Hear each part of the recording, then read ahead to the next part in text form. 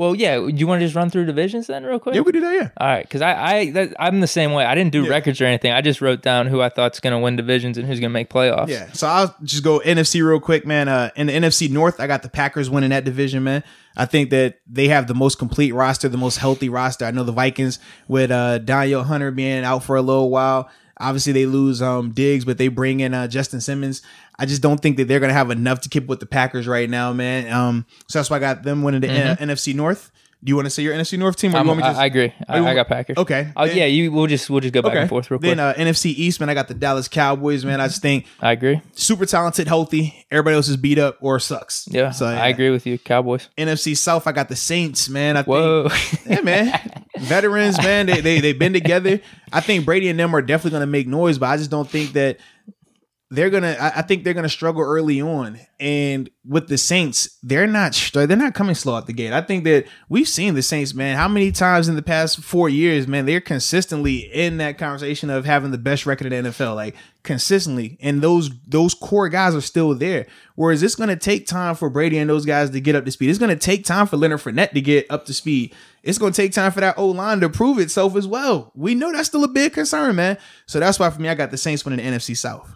I got Bucks. I think they're too stacked, and Brady. I mean, Saints are in the wild card for me though, for sure. They're definitely making the playoffs. And then NFC West, man, I went with the Niners, man. I just think they are their more complete team. I know the Seahawks are really good with Russell.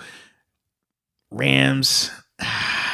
Even though I'm hearing Cam Akers looks good. I'm hearing he looks good. Yeah. I need to see it first. With the Niners, worst case, I know what they are. They got better this year. They got a great defense, man. Dude, and they upgraded majorly at left tackle, bringing in Trent Williams as well. They take care of Raheem Mostert. The biggest question mark with them, obviously their receivers have been kind of beat up, but they don't feature their receivers. Wide receiver number 1 for them is George Kittle. That's what they took care of him. So for me, man, I just think that they get the job done out there in the NFC West. Seahawks. Russell Wilson. I'm contemplating 49ers wild card. I said in the past Super Bowl hangover, but you're right, man. Their team is too good. So I'll think about that when we get to wild card. But I got Seahawks winning. There, I know the consistency there. There could be an argument for the 49ers with the Super Bowl hangover thing, even though their team, you're right, like hasn't really taken a downturn or anything. But we've seen it happen with us. Like even the Steelers, like we win the Super Bowl, we haven't lost anything, but for whatever reason, we're like 8-8 the next year, or whatever. So. Who was the quarterback, man? Dude, I just think our defense was off. I think, I think Ben was hurt when that happened. I'm messing with you, man. It's all good. Ben was hurt when that happened. I need to look into that. But it's all good. Sometimes ref make bad calls and stuff. That's what it was. I got you. It's all love, man. Some weird stuff happens, and that could happen to the 49ers. I got you. All right, so now in the AFC, I got for the AFC West, no brainers, the Chiefs right here. Wait, did you go? Oh yeah, you did all NFC. Okay, yeah. Gotcha. So AFC West, I got the Chiefs winning this, man. They don't really have any competition in that division, man. Let's be real. The Chiefs are the favorite. They're the front runners. They're stacked. We saw what they looked like last night. Yeah, easily Chiefs. Yep. Yeah, AFC South, man. I got the Titans. I think that they got better. Obviously, bringing in Jadeveon Clowney. Offensively, they took care of Derrick Henry, paid him, so now they don't have to worry about a snap count with him. They don't have to worry about him trying to protect himself for a long-term deal. They're literally going to run him into the ground. Think Le'Veon Bell style here in Pittsburgh. He's going to be the guy that gets all the touch. You still got A.J. Brown. Obviously, they took care of Tannehill as well. So for me, man, and they also brought in Vic Beasley, who's a 14-sack guy one season as well, man. So you thinking him, Jadeveon Clowney, they could present some challenges. They have loaded up, unfortunately. Yeah, with the Texans, we saw them last night. I think they're gonna struggle a little bit at times, man. I just think they're kind of capped at what they're going to be able to do, especially with the loss of DeAndre Hopkins. And then when you think about the Colts as well, I like the Colts, man. The biggest question mark is Phillip Rivers. I'm not sold. I need to see it. So until I see it, I know what the Titans are. I know that style of play. I know they're very well coached. And, yeah, they're built to win that division. And, yeah, you could say Jacksonville, I guess. No. Oh, okay. They're done. They're done. Let's say, yeah, they're done before the season started. They're taking for Trevor, man. So it's all good. They definitely are. Now, you mentioned the Colts. I got them winning. And... unfortunately, I do have the Titans in the playoffs. I have them sneaking in the 7th seed. They've loaded up too much, but I'm telling you, they're not doing anything in the playoffs. But with the Colts, we talked about this whenever they played us, and I didn't agree with it at the time. I still don't agree with it because I do think Phillip Rivers is going to make a difference. I think he's an upgrade from Jacoby Brissett and is going to bring the roster completely together. That's what I think the difference is from last year to this year. And Vinatieri isn't back. Am I right or wrong on that? I'd have to look. I haven't even checked, man. Dude, because he killed them last year. So if they just have a new kicker who can make some of those kicks, that's a few wins right there. So I got them winning the AFC South. Okay. I think Phillip Rivers will make the difference. I see them 10-6. I see Titans at 9-7, sneaking in on that 7 seed. Sounds good. And then AFC East, man. Obviously, I go with the Buffalo Bills here. They're the favorites in that division. We talked about their roster. I know. Their roster is a top 10 roster. I mean, you could make a case for them to be even higher than that. They're loaded.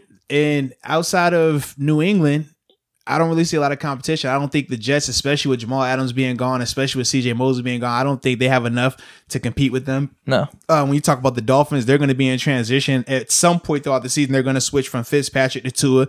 Anytime you start switching quarterbacks during the season, it's going to be wacky. And I just think with New England, I think they're still going to be good, but they're not going to be like how everybody thinks early on. I think that's going to be the difference. Whereas Buffalo, they're coming out the gate. I think they're good to go. They've been together for a couple of years now. They don't have to worry about learning each other. It's no uncertainties with their players. You pretty much know. I'm talking about from a health standpoint. You pretty much know what you're getting with these guys. Whereas with Cam right now, we're hoping he's healthy.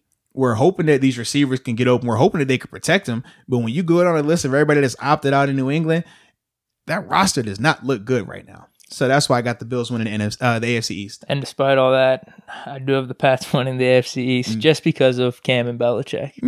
Belichick's got something up his sleeve. So that's all. And with the Bills, I do have them in the playoffs, so I'm not going to write them off completely. I just think a lot of pressure. We've talked about this off the mic. Bills fans and just the Bills, I guess, atmosphere, community, fan base, all this type of stuff. They feel a little snake bitten, a little cursed sometimes. And I don't know if they're going to completely get past this year. I know the talent, and that's why I haven't made the playoffs. I think the talent's going to win out, but they might struggle throughout the season, have some ups and downs. Whereas Belichick, I'm just betting on Belichick. Like you said with the Saints, or like some of the, like with Phillip Rivers, you got to see it. I got to see them upseat the Patriots. That's all. I know Brady's not there. That's kind of what I'm hanging my hat on. You make all the good point. Like they do probably have the best roster in the AFC easily. Hey, trust me, man. You ain't got to sell it to me. I know. What's the last team? Yeah, Steelers. AFC North, man. I got the Steelers winning the division. I think it's going to be obviously a 2-horse race between them and Baltimore. Obviously, I think the Browns, depending on what Baker does, he can make it interesting. But I think it's going to come down to Steelers and Ravens. The reason I have the Steelers is because of the loss of Earl Thomas. I think that's going to be felt a lot more than in Baltimore than they're trying to make it sound. Similar last year when AB was gone, we tried to hype it up of, oh yeah, man, we don't need AB. We're good. We got this guy. He's going to step up. They're trying to do the same thing right now with Deshaun Elliott and Chuck Clark. Nothing against those guys, but they're later round guys. They haven't had a lot of NFL experience nor a lot of NFL productivity. And we know even with Earl declining last year, he still was a top tier or in the conversation for one of the top safety spots and things like that. I think they're going to feel that a lot. And that's at a critical position. You can lose a front seven guy, a linebacker, a D lineman, an outside guy, and the new guy could come in. He might play bad. He might have a mistake. It's not going to cost you a touchdown. If a safety messes up, we saw how Terrell Edmonds and Cameron Kelly opening game last year versus the Patriots, where one miscommunication is a touchdown. We have Philip Dorsett out there looking like he was about to be a Hall of Famer, all because of miscommunication on the back end. That's one of the most critical positions, and you don't want to have young guys that don't have a lot of experience there, because regardless of what they're gifted with athletically, it's just certain plays that they haven't seen from a football standpoint. There's certain route concepts, there's certain ways that you can attack young safeties that don't have a lot of experience. And I think that they're going to feel that in a major way. And they don't have the bona fide edge guys to offset it. In Pittsburgh, we got guys that if Minka were to go down, okay, with that front, with those guys that are rushing, TJ Budd and all those guys, they can create enough havoc to make up for the lack in the back end. Pernell McPhee is not that type of edge rusher.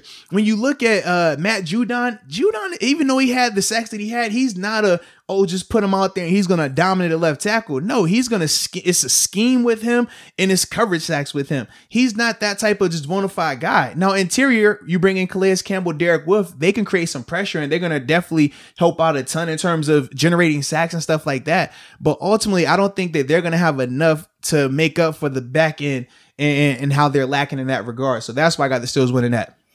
I like all your points. Steelers, here we go. And then for NFC for the wild card, so for my 3 NFC wild card teams, I got the Seahawks, Bucks, and I got the Vikings as the last team in, man. Okay, so I got Saints.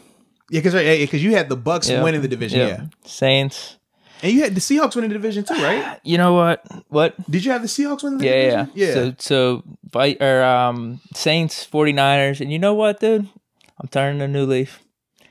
Vikings are making the wild card. Kirk Cousins, not a bad guy. Not a bad guy in a little bit. I heard his interview, man. He's kind of got my mindset with everything that's going on. So you know what? I'm kind of coming around to Kirk Cousins. I like it. All right. I'm not opposed to it. Trust me, baby. I'm not opposed Vikings to it. Roster, not bad. You know what? Kirk, wow, man. Never thought I would see this day, man. Maybe I just should have got to know you a little bit more off the football field. Maybe I wouldn't have been as hard on you all these years. Do I need to play a Josh Allen and Ryan Tannehill interview too? Would that change your perspective on them next? It might. I don't know. It might. Because I do realize that these guys are people at the end of the day. But, if we're going to talk about quarterback, Cousins is 15, 16 for me. Yeah. He's still not all the way there. Okay. But I heard that interview. You know what? I'm going to give you the benefit of the doubt. I like it. You guys over the Eagles are making the NFC wild card. I like it. And then for my AFC wild card teams, I got the Ravens, got the Patriots, and I got the Colts as the last team in, man. Okay. Actually, we got all the same teams then. I have Bills, because you Bills, Ravens, Colts and Titans though. Because you got Colts winning the division, Titans making it. Bills, Ravens, Titans as my wild card then for the AFC as well. So, dude, we have all the exact same teams, man. We actually do, just flipping the division winners. Correct. I like it, man. This is different from last year. We had some poor takes. I know I had some cool takes. I picked the Jags to make the playoffs last year. I think I picked the Falcons going to the NFC Championship. I think you did too, man. It's cool. You know what? If anything, this is the year to be picking the Falcons though, because they're so on and off and stuff. But I'm not getting burned by them again. I'm about to say you play that odds you want to. That's like, you can never lose in blackjack 3 times, man. Not 3 times in a row. If you lose twice, this one you bet big. Okay, I've done that and I got my head knocked in before. I'm cool on those odds, baby. Are we doing Super Bowl projection then, real quick? Yeah, you want to? Yeah, go ahead. Well, I said this way back. Whenever the Bucks sign Brady, it's going to be Brady versus the Steelers, Bucks versus Steelers, and we'll get the dub. Okay. Where is going to be the Super Bowl? Is it down in Tampa? It's in Tampa. Is it? Yeah. Well, Ben likes it down there, so we're good. I like it, man. For me, man, I got Bucks and Chiefs, honestly, man. And I think Chiefs get it done, man. I see them going back to back right now. I'm drinking the Kool-Aid until I see otherwise. Yeah, you saw the glimpse of it last night. They're a good team, dude. Good team's an understatement, man. We saw them last night. We saw what they did the year before. I was talking really highly on them at the beginning of this podcast. And they done brought everybody back, like I said, upgraded, and they got better. So for me, man, until I see somebody that really can push them on that front or even keep up with them, because we've seen this, man, even when they won the Super Bowl, the whole playoff run, they were down double-digit points in every game. And they can score points in a bunch in a hurry. They just a complete roster, man, top to bottom. They got the coaching staff, man. Obviously, Eric Bieniemy as their OC. We felt like he should have been a head coach this year as well. I just feel like they have too much right now. So that's why I got them. You know what I will say about those teams that the Chiefs beat, though, with all those comebacks? Mm-hmm. I think our defense is better, although 49ers defense is really good. I was about to say. Here's what I'll say, though. Okay. Here's what I'll say. Because 49ers definitely outplayed them in the Super Bowl. Yeah. Mm-hmm. With that defense and just the team overall. So we got the defense. Okay. We got the closer quarterback that all those other teams don't have. So all right, and they got Mahomes. It's good. He's good, but he's good. He's really good. You know I'm a fan of Mahomes. I like Mahomes. No, you wouldn't say Ben is good. You would say Ben is great, though. I do say Ben is great. Mahomes is great too. Oh, okay. Yeah. They're both great. Nope, not happening. Right, not happening. Cool, Steelers, Bucks. All right. Ben, game-winning drive. All right. I lost Super Bowl 43, although I'm trying to think how this one would end. Not in the back of the end zone like Holmes. We need something else, man. You know what? No. Let Ben scramble and score so that we can guarantee the MVP. Because if he throws it, they'll probably give it to the receiver. I was gonna say maybe like a scramble in the backfield, getting sacked, and like little pitch out to corner.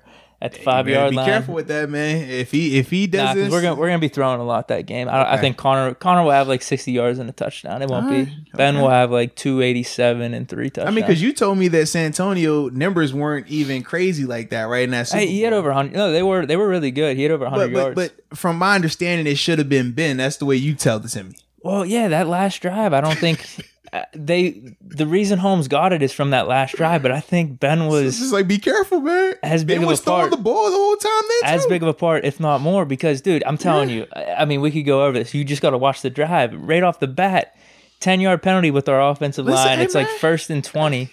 And then Ben draws back, almost gets sacked in the end zone for a safety. He has to dodge all these guys. If that happens, game over. I mean, third down, he made a clutch pass to Nate Washington to keep the drive going. There was a lot of things in that drive that Ben should have won, in my opinion. Holmes dropped the easier pass in the end zone, too. Just be careful. That's all I'm saying, man. I said co-MVP's fine, but I really would have given it to Ben. Just have him run it in. If he runs it in, he'll get it. Oh, you're talking about for this game. Yeah, just have him scramble and run it in, dive in the end zone, flip a la John Elway, and he's good. Then we don't have to worry about it, okay? Okay, kind of like the Jacksonville comeback down to Jacksonville. Because I just feel like it's not going to be a good scenario otherwise, man. You gonna be over here heartbroken. We win the Super Bowl. You not even celebrating. I'll be pissed. Yeah, like, oh, he ain't gonna MVP. I don't care about that win. Like, so just to avoid all conflict. Okay, that's how it's coming down. I like it, man. Please happen. Please, God, let this happen. It should have happened last year, but I think.